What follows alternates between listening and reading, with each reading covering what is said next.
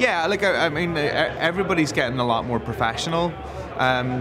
When we were starting out, we basically would book the room, and it would be chaos. It would be like a load of 17-year-old, 18-year-old kids allowed to roam about at their own will, trying to put on gigs.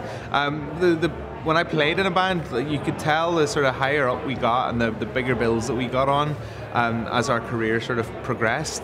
The venues got better, but also, like, to be honest, like, if I'm being completely and utterly honest, the way that bands are treated in the UK comparatively in the size venues are treated really badly in the UK in comparison to Europe, in comparison to France, Italy, Germany. For some reason, I think that, I don't know, new music it's 4 bottles of water and here's a beer if you're lucky, whereas it's not that way on the continent. Now, I don't have the reason why that is, but it definitely is a big conversation that we have back in Northern Ireland. Should we spend the money going across to England, or should we spend the money going to France, Italy, Switzerland, where we might come home with a couple of pound in our pocket and having not lost 2 stone?